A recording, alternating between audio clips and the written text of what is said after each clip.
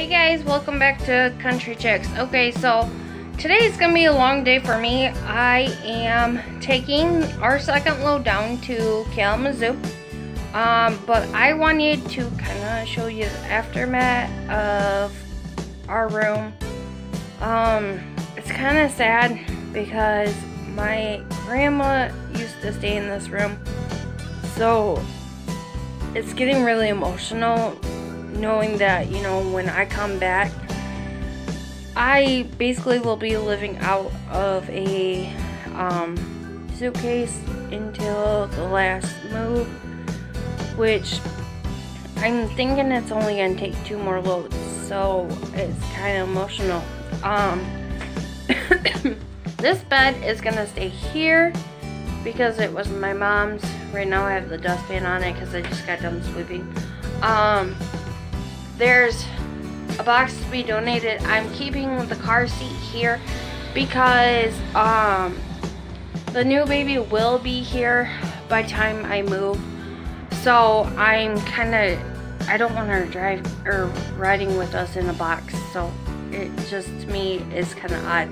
So I'm gonna leave her car seat here, and then the dresser, of course, I got pop bottles, take back, cleaning supplies, and the dresser stays.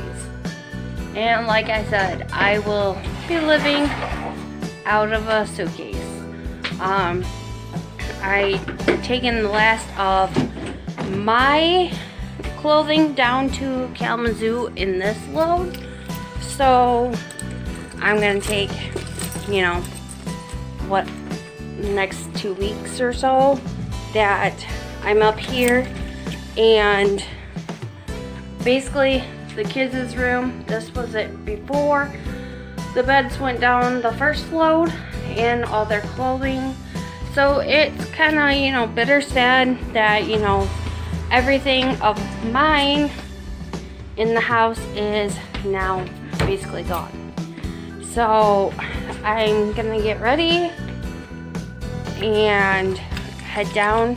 I gotta let our dog in because I'm not taking him until excuse me, until the very last load. So he's gonna stay up here with my mom, and I have an appointment for Riley, which is our youngest. Sorry about the glare, guys. I'm closing the doors.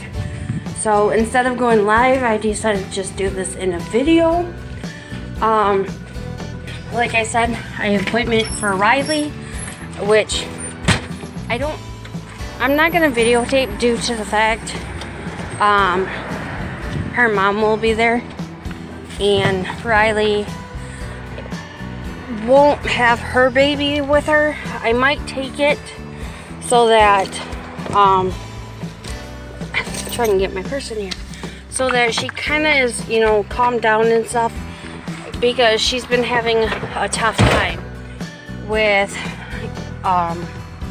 doctors, which I haven't really gone over. Riley has the cerebral palsy that basically she can't walk. She's smart on top, really smart, and it just affects her walking. So I am gonna get moving since I am in the truck and it's totally packed. I'm gonna grab some lunch and hopefully I can catch some scenery on the way down. I'll talk to you guys later.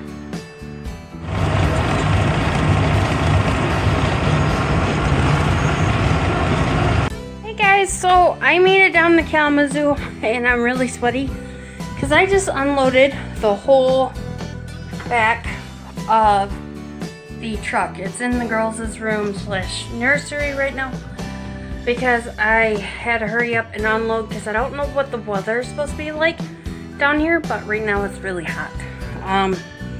Because I did bring our mattress down, so I had to get that out of the back before if it decided to rain down here. So I'm going to get to the rest of the front of the truck and get in where it's cooler. So I'm gonna end the vlog right now, and I will talk to you guys later. Have a great day.